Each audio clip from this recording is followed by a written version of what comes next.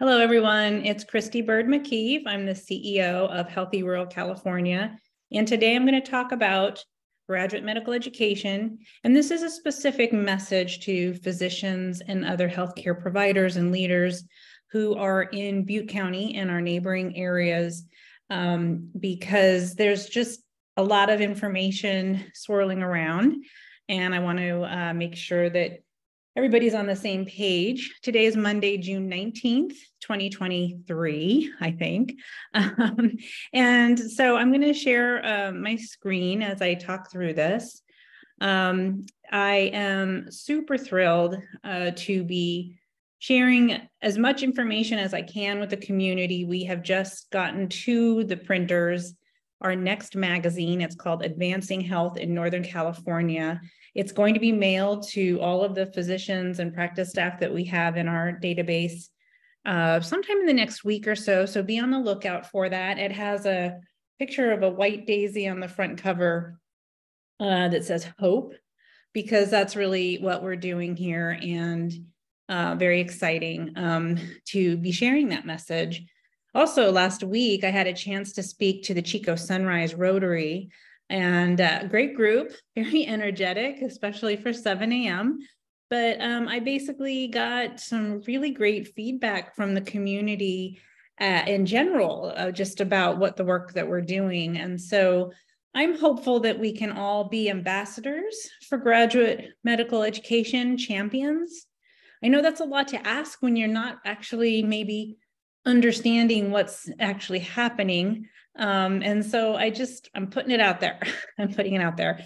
Just as a reminder, our efforts to establish graduate medical education and bring medical students to the area is to bring more doctors to the region.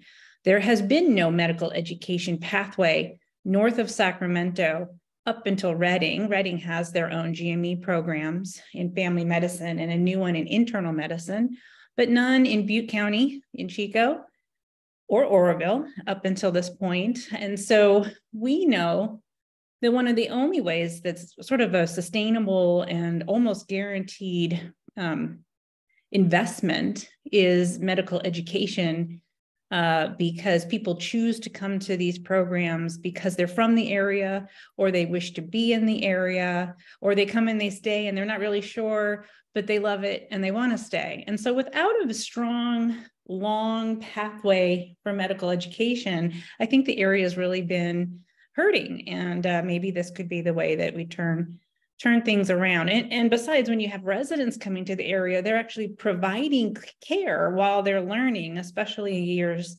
2 and 3 for family medicine and years 3 and 4 for psychiatry. So they also bring new perspectives. They can help bring some new energy to the community. We've heard actually, psychiatry and family medicine together, very innovative.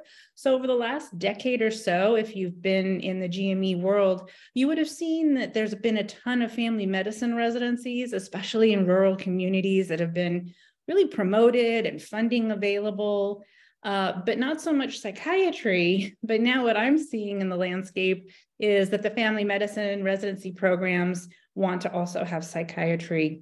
And so I feel like we're ahead of the game. We're leaders already.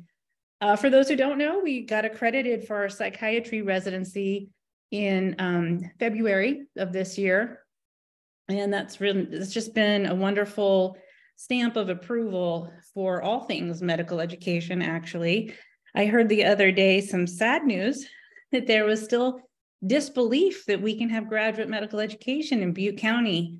Well, believe it, we got accredited for psychiatry, and we are moments away, possibly just within the next few weeks, of submitting a new family medicine residency curriculum to be accredited by ACGME, hopefully. So those two programs together would be game changers for the community, and they are viable. They're very strong curricula. And we're excited to be the engine at Healthy Rural California, bringing them alive. Also, at the very minimum, the family medicine and psychiatry residency programs will be bringing $5 million a year to Chico.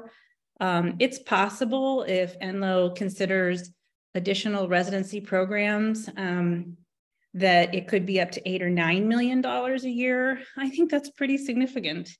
And also just a wonderful value that we should not overlook. So lifting up our clinical partners and driving revenue to hospitals, that is also another major effort that graduate medical education can do. And then many people are rooting from us from all over the state and the country, because when the psychiatry residency got accredited, also with the grant funding that Healthy Rural California has raised to make this all possible, we have gotten a lot of attention and a lot of people are supporting us. So I wish I could convey that to you in a bottle, and but this is the only way I can do it in this video. So this is really about expectations and timelines.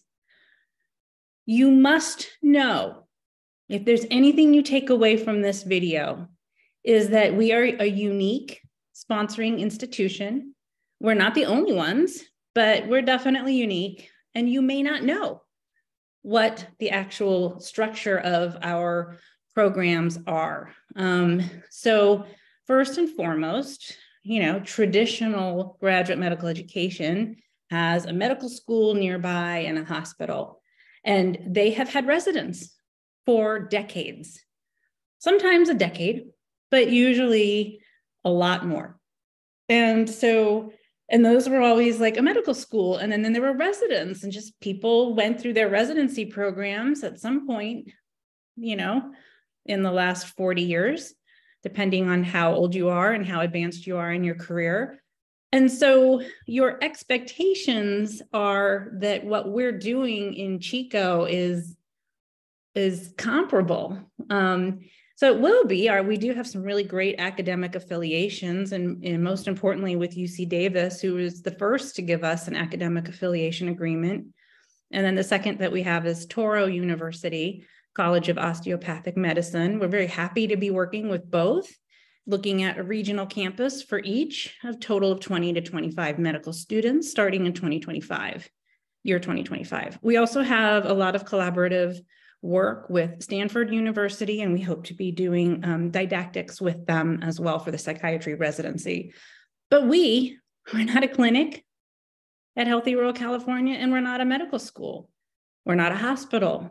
What we're building are consortium models, which means that Healthy Rural California itself doesn't have any other revenue. And so a lot of people have mentioned, gosh, it would be really great if you paid the faculty. We intend to, but you need to hear me out of why today, June 2023, I don't have an answer for that. And it is largely because we're still in launch mode. We're not going to have any residents to teach until 2024. And actually, that first year of the psychiatry residency will be with the VA and UC Davis. And those folks already have faculty stipends baked into their payments, their stipend, however those different entities structure it. And so we're sort of still trying to figure out, how do we make this all happen? But literally no faculty will be teaching residents until 2025 in Chico. So can you give me some grace and some time to figure it out? So here we have a slide about what we've been doing and why in today's answer, I can't be clear on any sort of amount of money to give our faculty as stipends. So first and foremost, Healthy Rural California had received accreditation to be a sponsoring institution in 2022. I'm sorry, we got it at late 2021. And so I'm not going to go through everything on that slide, but the top bar really does show that there's been a lot of work and a lot of effort, but we have been accredited as a sponsoring institution by ACGME, and that enables us to submit the specialty applications. And so we really didn't have the ability to submit for the psychiatry residency until 2022, and that went in August 30th, 2022. And then we received the accreditation from ACGME in February of 2023. So that's also the sponsoring institution timeframe that we had a site visit for that accreditation. And then also you'll note that we have just launched an initial feasibility evaluation of Enloe Medical Center, and we'll be looking at the community as well to determine what other residency programs are possible, because once Enloe partners with us for family medicine and the first cohort arrives in 2025, we will be triggering their cap. We will be using CMS reimbursement rates. And so that's a whole other shift. So when you look at the psychiatry residency, want to also be very clear that we will not be accepting any CVs or applications except through the ARAS system, which is what the country uses by and large. And announcements will be made March 15th on Match Day 2024. I'm very clear on that because we've literally received more than 100 emails, and we continue to receive them still, from people just demanding, eager, wanting to be part of our psychiatry residency. There is a greater demand than there are residency slots in the United States. And we're feeling that very much. And so we have decided as a team to remain in the ARAS program. And we're anticipating and preparing for about 400 plus applications for 4 slots. And that first cohort would begin in June, July of 2024.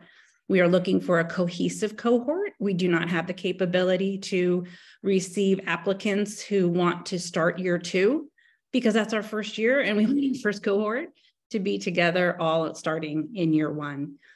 We've also started medical student rotations. Those people have really taken time, either 2 to 4 weeks, to get to know us and for us to get to know them. They will too need to apply through ARAS. There's no special exceptions just because somebody did a medical student rotation with us. And we're being very clear with everyone about that. It's on our website.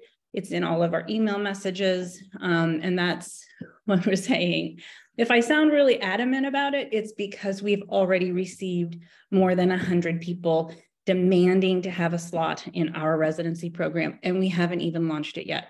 So I'm trying to be, everybody's trying to be as fair and equitable and holistic as we possibly can. We've been doing our research. We're developing a selection committee, and that selection committee will begin soon after ARAS opens September 15th. We've heard that medical students tend to apply within that first 24 to 48 hours that ARAS opens. So we're poised to move quickly and move through what could potentially be 50 or more interviews between September and January in order for the selection committee to make the final decisions of who will be in that first cohort. It's very exciting.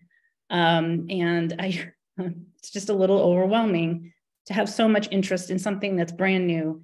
And we're still actually finalizing the curriculum. You only have to submit about 80% of the curriculum to be accredited. The 4th year of the program will be all electives, and those electives did not have to be fully defined in our application for accreditation. And so we're still in the midst of doing that and developing the business agreements. This goes back to the faculty stipends. So psychiatry will be funded through teaching health center dollars. That enables us to apply for those federal awards every year. They are only a certain amount, and I can't actually tell you what that amount is right at this moment because the federal government did agree, thankfully, to pay for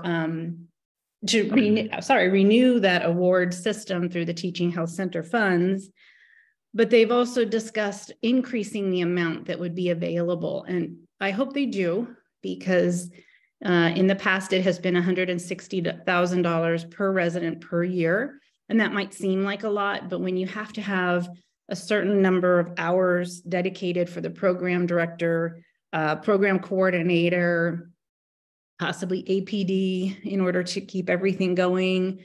There's staff that have to be part of the accreditation. It requires that you have a program coordinator at a certain level. And so we have grant funding to launch, thankfully, with the Butte County Behavioral Health HCI award.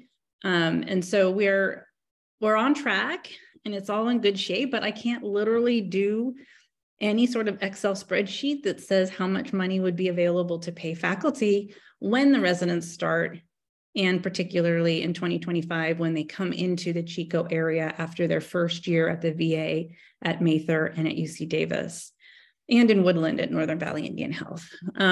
So you got to give us some grace. You got to give us some time. You got to look at the expectations that we have here of when we can make decisions for the psychiatry residency faculty to be paid, but also how many, just the steps that have to be taken, because, I hear this all the time. Well, other residency programs do that. True, but they've also been around for 40 years, or they have tremendous amount of funding because they're at a hospital and that hospital has other revenue that they can give. We are not a hospital, and we will have teaching health center funding. Now, family medicine will be structured differently. We are very hopeful to get that application for accreditation in soon.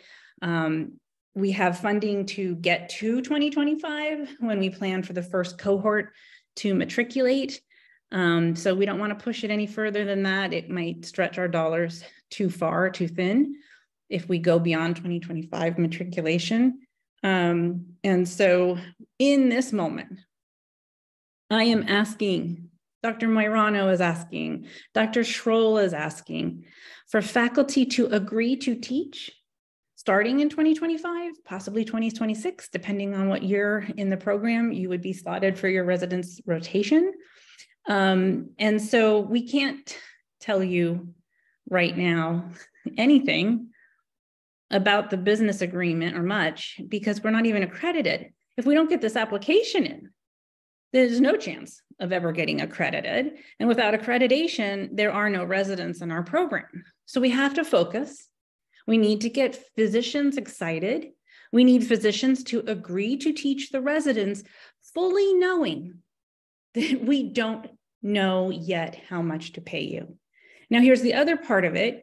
We're so grateful because Enloe Medical Center has agreed to be the primary hospital and has agreed to do another feasibility evaluation to see what other residency programs could be possible before they reach the year 2030, and their cap would never allow them to have any more additional CMS reimbursements for any other residency slots if it hasn't been established in 2030. So it's a big lift, and we're so grateful.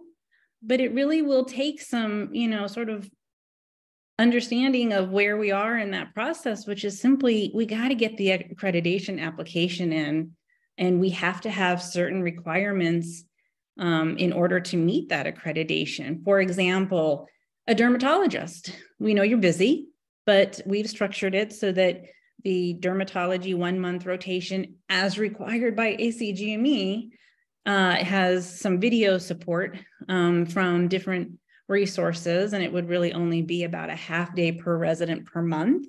So it's not a big lift. And so at this moment, you're not probably going to see a resident until 2026. So if you could just say yes, that you would be faculty and give us the CV, help us understand what particular scholarly activity you've done recently or faculty development. Also, that we will be supporting everyone with faculty development and scholarly activity. But honestly, none of this matters unless we get accredited. And once we're accredited, then I can work on those business agreements. We're going to be doing CMS reimbursement rates for Enloe's family medicine residency through Healthy Rural California at Enloe Medical Center.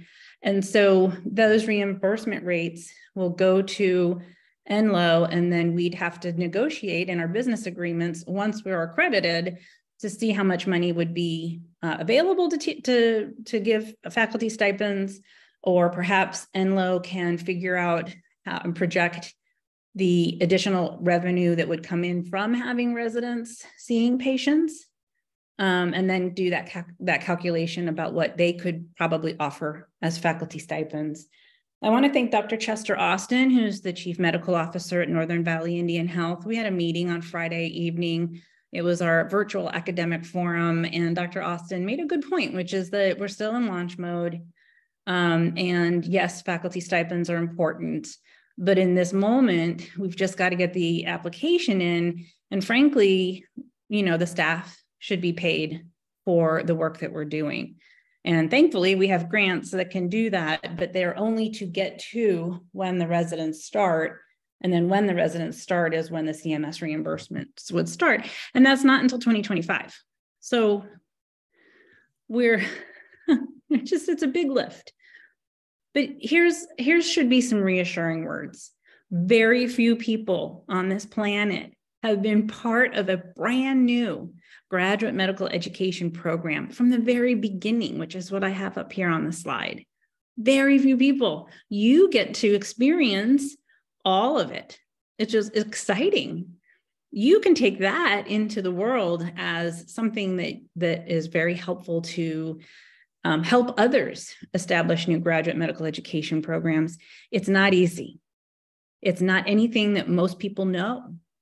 I wouldn't have been able to tell you in 2019, just 4 years ago, oh, I'm going to become kind of this expert in graduate medical education and in launching new programs.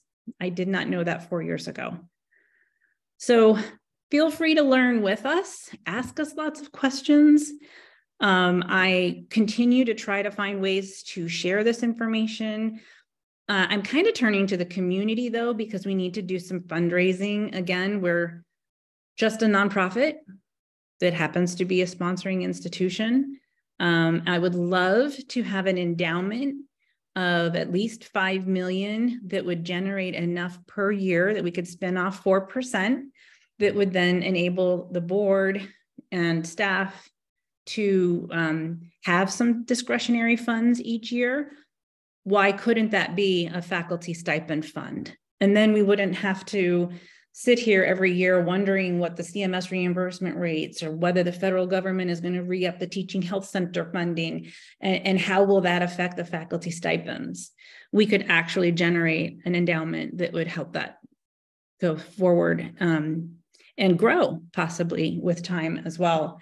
So there's a lot on my plate, but I really do love hearing from you questions. They help us define the information that we need to share. I will probably also note that for family medicine, we'll likely follow the same pattern for using ERAS for our applications. Family medicine residency programs are continually changing throughout the country. And we would like to be, again, fair and holistic in our approach to finding the right candidates, probably have a different steering committee with possibly different selection criteria. I don't know. I can't predict that. Again, when we get accredited, we'll have all of that put into place. And that accreditation might not happen now until June of 2024. So, we have to get through the steps of accreditation. And then we can all just have fun and finalize the program going forward. So I'm thrilled to know that we are viable, we are feasible. For those who are doubting whether we can do graduate medical education in Butte County, we're doing it. We're going to have our first cohort of psychiatry residents very soon. And I look forward to celebrating match day, March 15th, 2024, when we get to find out who our first cohort of residents will be and celebrate that moment with you. I'm sure there's more questions, but I'm going to wrap up for now. I have a board meeting tomorrow night. I need to get ready for that.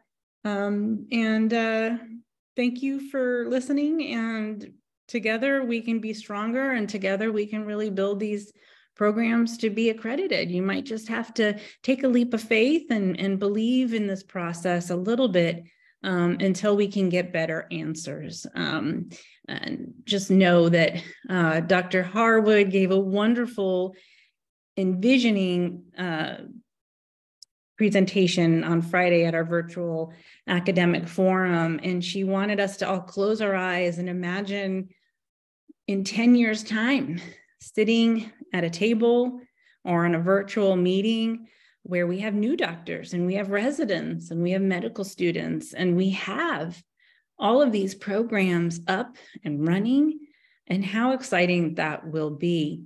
And then she talked about going back to the 1800s when a doctor named Dr. Enlow came to Chico, one of the first doctors in the region. And soon enough, he had a vision to build a hospital. And I'm sure there was lots of disbelief. Why would you build a hospital in Chico? What is this? There's no way this is going to be successful. And look, Enlow's very successful. So sometimes it just takes that vision and understanding what we're talking about, not jumping to conclusions that we're a fully funded medical school with like clinical operations from a hospital that's supporting us. We're a unique unicorn here at Healthy Rural California with our nonprofit consortium model, but it's truly the engine that is making graduate medical education happen in Chico, and it's working. I hope you can join us. Thank you.